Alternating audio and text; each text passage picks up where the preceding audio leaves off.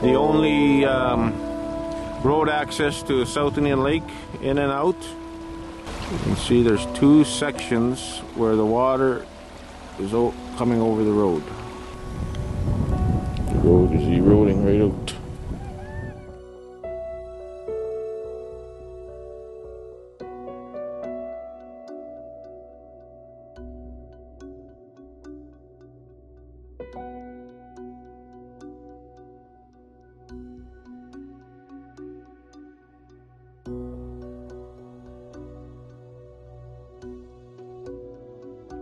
It was a disaster. There's a lot of damage done to it.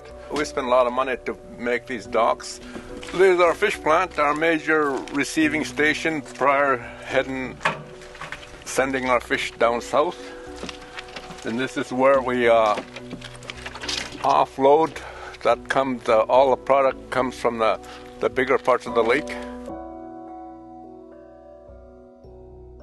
Based on over 30 years of experience with high water, that ramp was actually supposed to face down. Nobody ever planned for it to be the ramp to go up. But basically the world's upside down. See underwater down there, that's supposed to be exposed at least a foot. That's the anchor for these floaters. And it broke off the anchorage system. So this damage has just occurred in the last 3 days. And it's going to cause a lot more damage because only half the dock has melted off the ice. The worst is coming.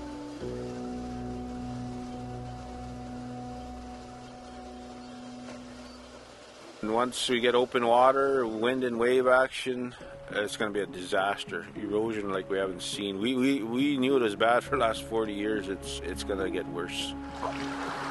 And we're supposed to be okay with this. Like, how can you use this if you had a boat? It's impossible.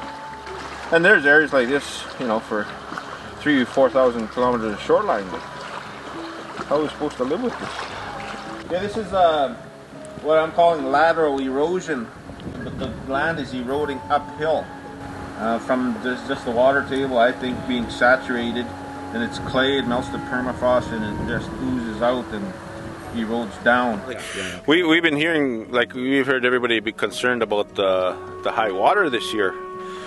So I asked Hydro, and we had a short conversation. Basically, he's saying they're doing what is allowed within their license. His explanation is they were caught with a sudden melt and runoff last week. And I told him, like, what, you couldn't forecast that the snow and ice would melt?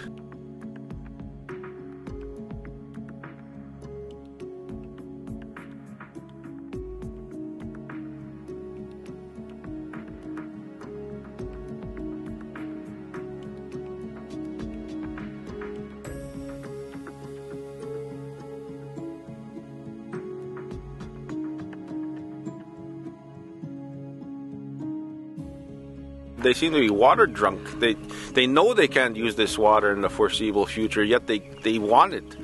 And now they have too much. We knew it was coming, but they don't talk to us, they don't listen to us, there's no dialogue.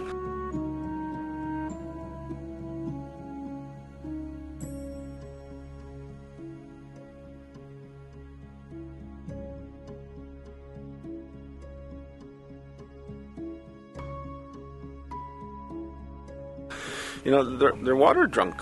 They're just greedy.